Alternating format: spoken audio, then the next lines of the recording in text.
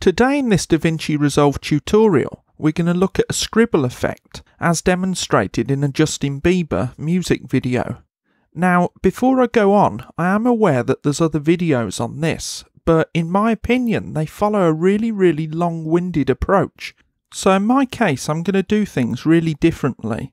This includes the use of a couple of extra tools and a small script that I've written. By the end of the tutorial, I'm sure you'll see the advantages of my approach. So stay tuned and I'll show you how.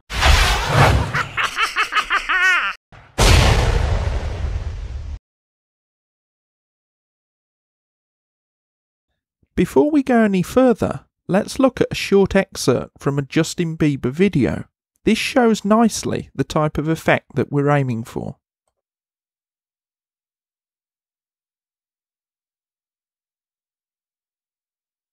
It looks a pretty cool effect, hey? But actually it's a really easy effect to achieve. All it consists of is a few stills drawn over a period of time.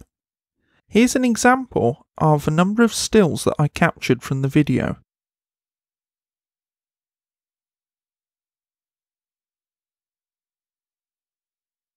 So let's have a look how we're going to pull this effect off in Resolve. Here you can see I've got some sample footage dragged to the timeline of a guy skateboarding. And if we go back to the Justin Bieber example, where we worked out that the effect was just a number of stills drawn over time, we therefore need to work out how we can extract these stills from our video. Now, I've seen some pretty ridiculous suggestions on other videos, such as screen capture and things like that, which is just crazy.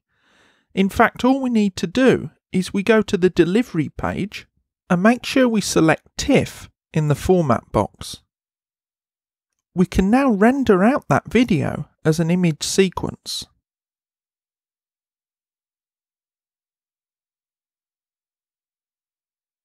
Now that that's done, let's have a look at the individual image files that it created. You're now going to want to go ahead and download this fantastic little program called Irfanview. It's only a few megabytes and is extremely low on system resources. I've now been using this program for about 20 years and it possibly ranks amongst my most favourite programs of all time. It's mainly used as an image converter, although it now has some very useful editing tools which we're going to use. It's a Windows program, but it also works really well in Linux under Wine, so go ahead as well if you're on Linux. Another thing to mention is Irfanview is free, and it definitely contains no spyware or other malware. So to get Irfanview, you're simply going to go to irfanview.com, and then you're going to select which version you want, whether you're running a 32-bit or 64-bit operating system. The next thing we're going to do is to use a very simple Autohotkey script that I made. Don't worry if you've never heard of Autohotkey or are not into programming. It's a very simple script. All it does is when you press the F5 key, it automatically sends a save command to Irfanview and then triggers the right arrow key to move to the next image in the folder. It then triggers the F12 command, which reloads the Irfanview paint tools. Don't worry if you did not understand this, you will see what I mean in a minute. It just saves us an awful lot of time. If you download Autohotkey, you can just copy and paste the script, which I will put in the video description, to a notepad file. And then when saving, make sure you give the file the AHK extension. Alternatively, I've compiled this script to an exe file so that you won't even need Autohotkey and can just click on the exe to launch the script. If you want this exe file, please let me know in the comment section and I will upload it to Dropbox or something like that. So to start the script, you simply double click on the exe file if you don't have Autohotkey on your system, or you can double click on the script file if you do. And when you double click on either of those, you can see it running in the taskbar. But before we can use our script, we just need to tweak a few settings in Irfanview. So we go to the folder where we rendered our TIFF images to in Resolve and open the first file in the sequence. This will then launch Irfanview as long as we chose to associate all image files with Irfanview.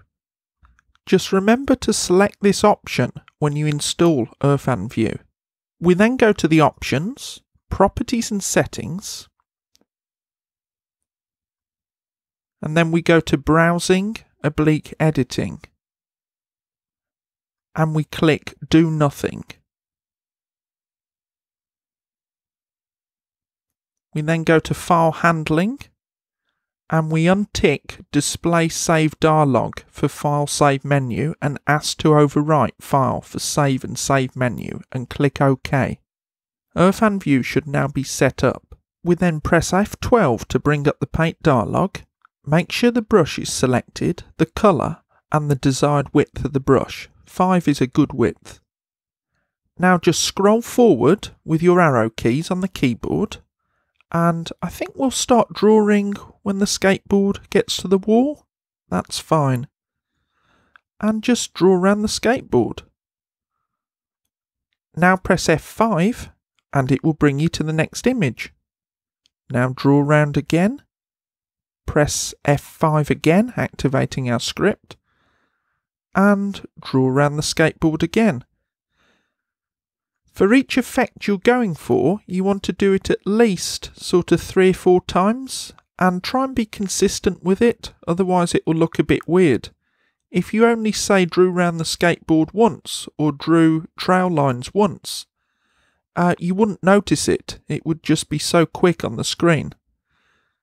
And we just keep going. There's a down arrow. Let's draw that a number of times. As I say, 3 or 4 times at least.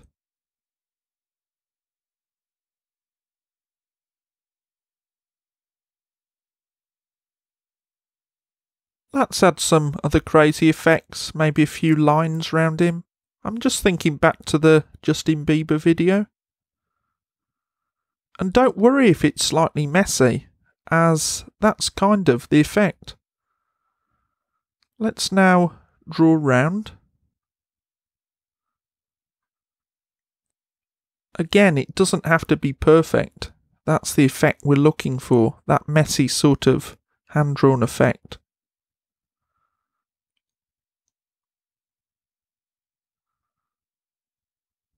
It's up to you exactly what you do. Really, how artistic you are is the limit.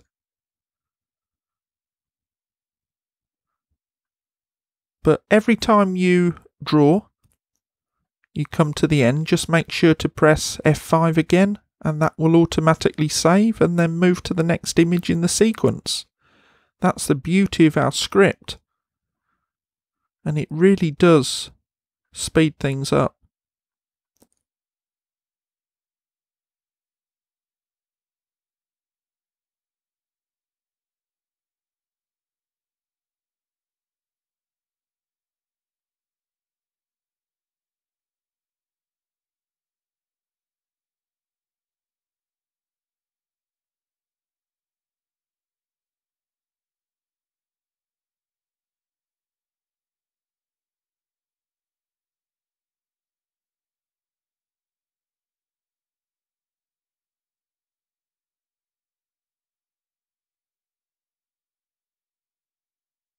We can then see we can scroll back through the sequence by pressing the keyboard arrow keys the other way.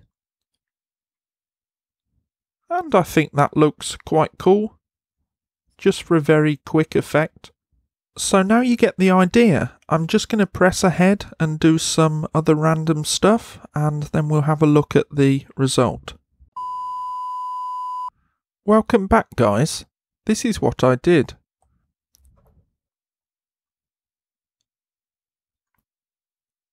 Now let's scroll backwards. And we can have a look at the whole effect all the way through. I think that's pretty cool for just 10 minutes or so of work, but if you have longer, I'm sure you can do something even better. But let's say we're happy with that. We just need to import our work into Resolve. The good news is, Resolve makes this really easy. We simply go to the folder where all our images are and highlight all of the images, and then it will automatically be recognised as a sequence in Resolve and just show us one video track.